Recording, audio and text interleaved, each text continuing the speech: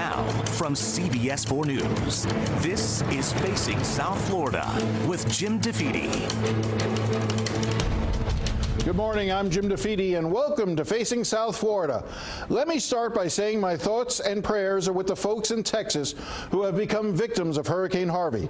Those of us here in South Florida who lived through Hurricane Andrew know the long road ahead for those folks in Houston. Nevertheless, it is encouraging to see the country come together. Later in the show, I'll sit down with someone who has a unique perspective, the former head of the Miami-Dade Fire Department who took over FEMA after Hurricane Katrina. That's David Paulson. But first, a controversy here at home. 3 streets in Hollywood named after Civil War icons, resurrecting old wounds. My colleague, Silva Harpetian, was there when the Hollywood City Commission took up the issue last week. And the idea that some people are being inconvenienced is just ridiculous. I came here to voice my concerns, even though you suspended my right to vote on this. More than 140 people signed up to speak at a public hearing. Hollywood City Commissioners considering to rename 3 streets that are named in honor of Confederate generals Lee, Hood, and Forrest, the last of whom was a one-time leader of the KKK. We must take care of our children and tell them of our history. Teach them how to forgive, how to love, how to have compassion, how to show empathy, and togetherness we are, and the forgiveness in our heart. Because tearing down the name of Wood and Lee, that don't change nothing. It doesn't change character. This is not a racial matter. Okay, people have turned it into that. What it is, it's a moral matter. And we have too much immorality that we are exposed to. Earlier Wednesday afternoon, Hollywood police officers stood guard on roofs and on the ground, prepared for any type of violence like the world saw in Charlottesville, Virginia a few weeks ago over the potential removal of a Confederate statue. I'm here to stand for the South. A lone man stood in support of the street signs, waving a Confederate flag. This man from Hialeah, identified by police as Christopher Monzone, he got into a verbal shouting match that led to this.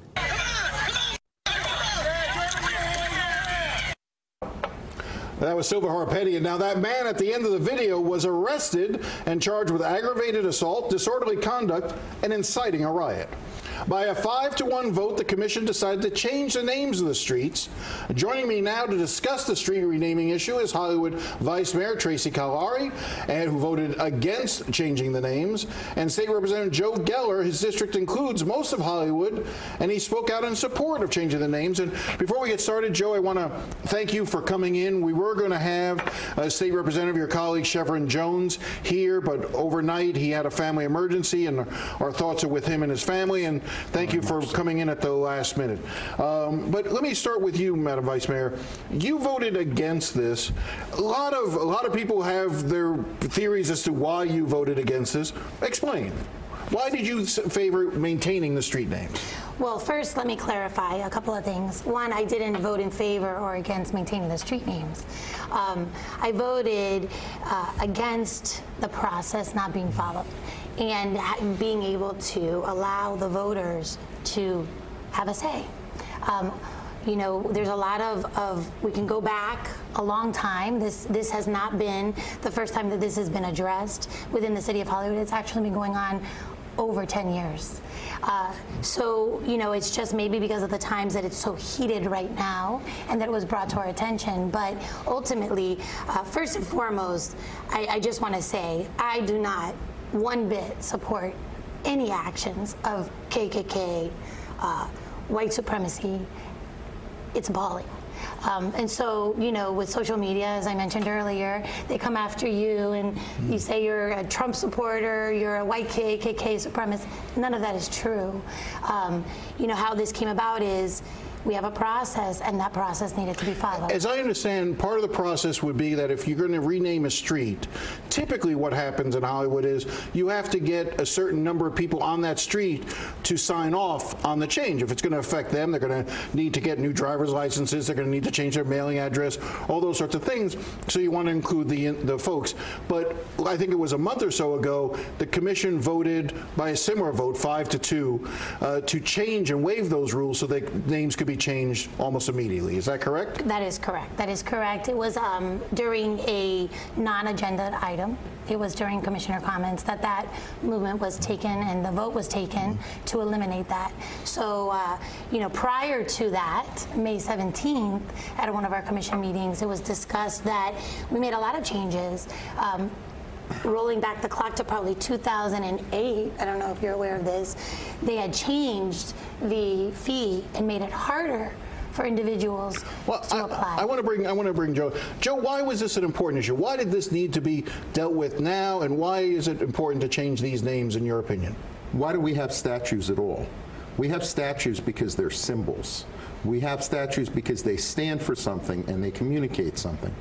And of course, this has been a long-time problem, but particularly in the wake of the tragedy in Charlottesville, now is the time to reject these symbols of division and hate.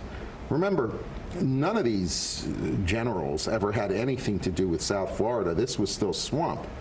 And this wasn't named in the wake of the Civil War. This was done in 1926.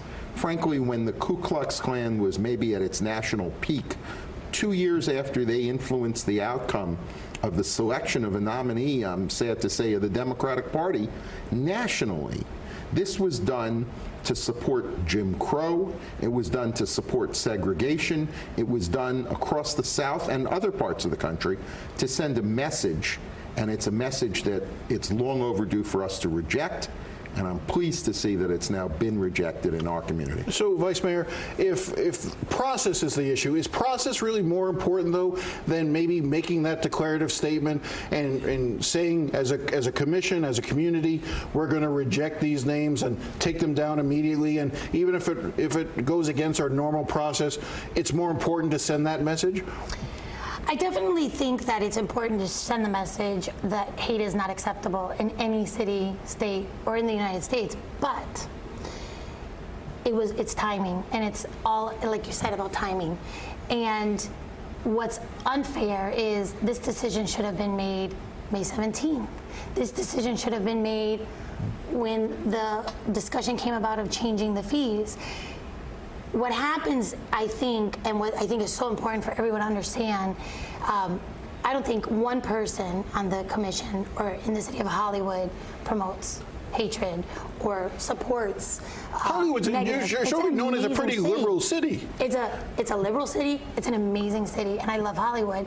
And this, unfortunately, has created division, which is not division of racism.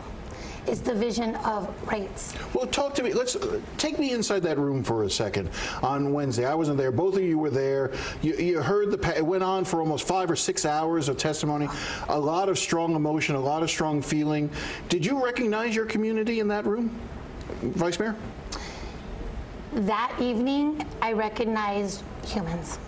That's all I can say. I cannot distinguish, because my goal is to listen to everyone. And that night, we were set.